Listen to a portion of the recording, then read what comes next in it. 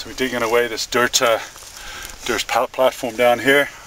Obviously safety measure, tied off, because sooner or later what I'm on is going to collapse, and I don't really want to go down because it's a significant drop. Curious to see how this comes apart here while I'm standing on it.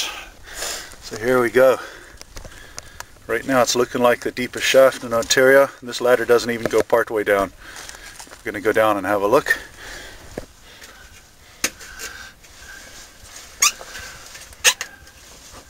You'll live on YouTube forever, my friend. So I'm here in the little town of Staffa. We're right on the edge of the Sinkhole plain. This is typified. The town itself is kind of building up onto the side of a moraine.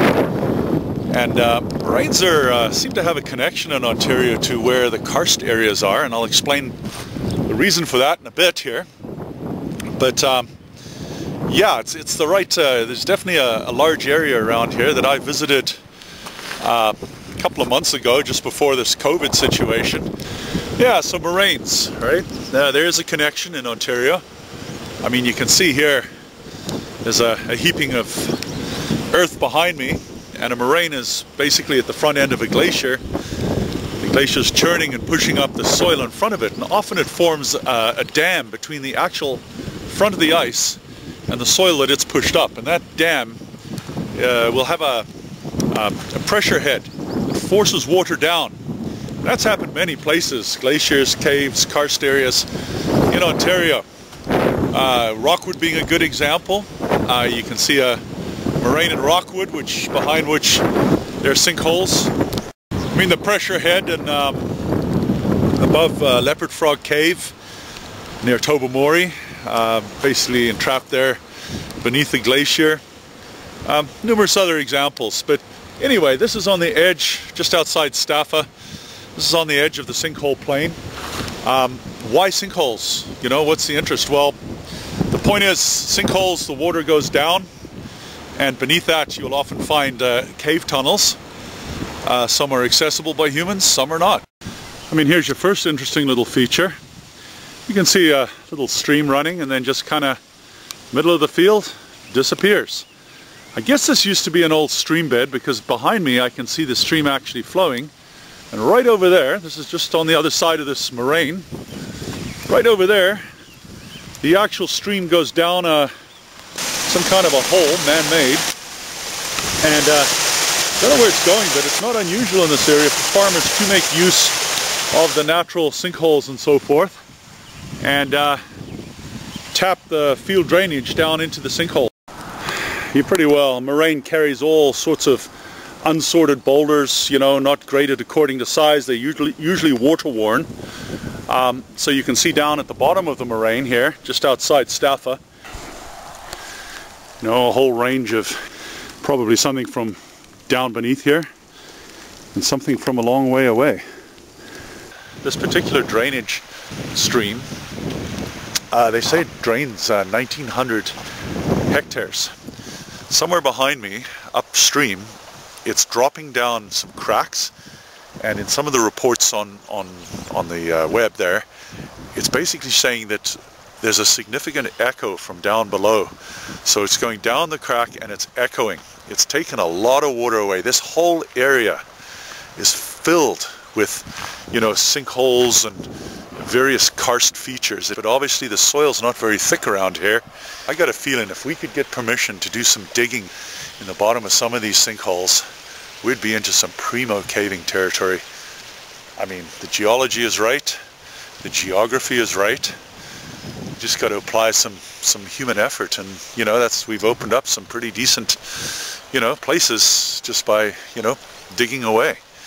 So you got a drainage off the fields, goes along the tree line. See where those lumps are down at the far end there? It just sinks. Huge amount of water going down underground here.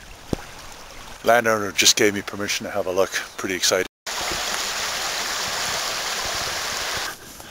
You can see it's all backing up. But that's one heck of a flow. Going down. Not sure where it's going, but it's going underground here. based on the amount of water flowing into the sink area and then the amount passing off into the field, says it's taking most of the flow but not all of the flow. So a little bit's draining that way, most of it is going straight down. The wind's pretty bad out here, so I don't know what you can hear from me but right beside the road we got some pretty decent sized sink and a bunch of soil pipes. So as I think I said before there, the sink, the catchment area is the area where water falls and all of it goes down into that particular sinkhole. Quite a large catchment area here. The soil is pretty well clayish as well, which really does help. The fact that the water doesn't just sink into it right away and enter the aquifer at all sorts of dispersed points, it is channeled to that sinkhole. So here's an example. We got a soil pipe we'll look at first, and then we'll peek down a sinkhole. Then I'm going to go over there and ask these people if I can go back and check out the sinkhole in the bottom of the creek. Now that's not called a sinking stream, it would be called a losing stream. It loses some of its water to the aquifer, but not all. So okay, without further ado, soil pipe, and then we'll look at the sinkhole. So that's what we mean by a soil pipe. Just down through the soil. It's at what point a soil pipe becomes a sinkhole is a matter of opinion, I guess. I'm sure someone's defined it. Here's your sinkhole. It's like probably two distinctive sinkholes. One there, one over there. I came back here years and years ago to see this losing stream, and the landowner's going to take me out again. He's going to take his four-wheeler. I'm going to follow him. And we're going to be able to see where it actually sinks down into the bedrock.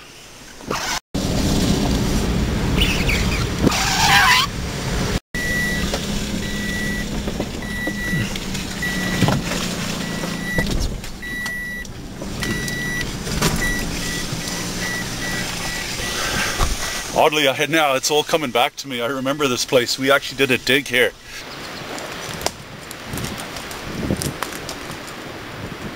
Opening barrel that big, and she disappeared right down there. Really? Yeah, so this is what we were digging.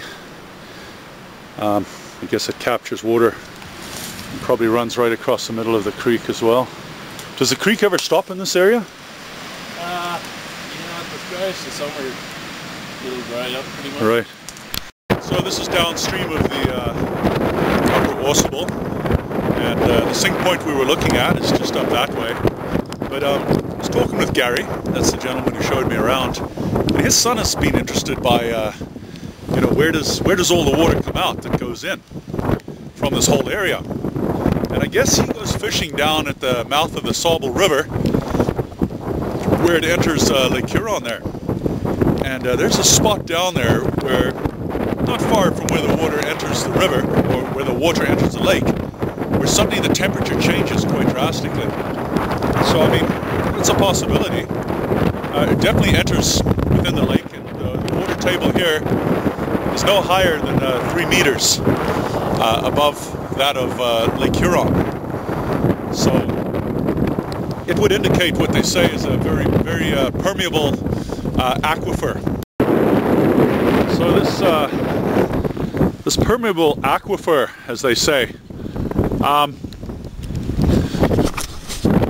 of the things is when there's a flood, the water that's flowing down a conduit, which is the path of travel, the water flowing down the conduit rises. The water table around that conduit rises quite drastically. I can't recall exactly what it was, but I think in the Tuckersmith area it rises up to 10 meters over a certain time period. And by that's usually in April, and then by September there's a trough around the conduit, again indicating how well the drainage is taking place. A trough in the water table. So you'll see kind of like if you were able to measure the height of the water, you would see the tunnel, and all around the tunnel the water table is dropping or dipping. So the fact that that is so obvious in this area would suggest that there are indeed some pretty well-established conduits or paths of water travel underground. Well, I'm kind of excited here. This is the Tuckersmith sink now. This and the Chislehurst are probably amongst the bigger of the sinks. Although the catchment area for this is quite small, it's a pretty significant size, quite a depth. One of the things to keep in mind here is that Chislehurst and the Tuckersmith sinks both have a very rapid rise and drop of the water table around them. In other words, the trough and the mound.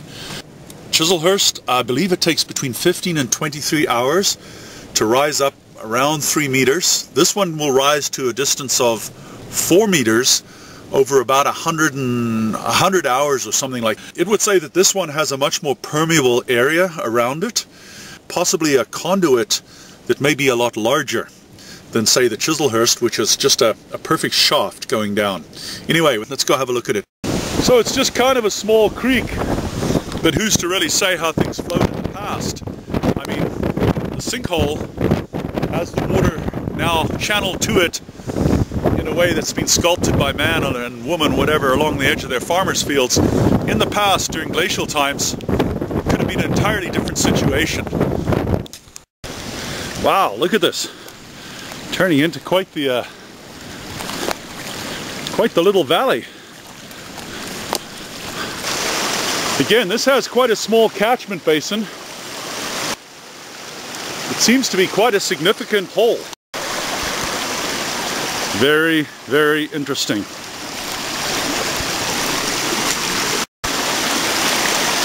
The Tuckersmith sink, guys. So it's backing up a bit. You can see the soil pipes all around the edges. So I would imagine some very large underground conduit here.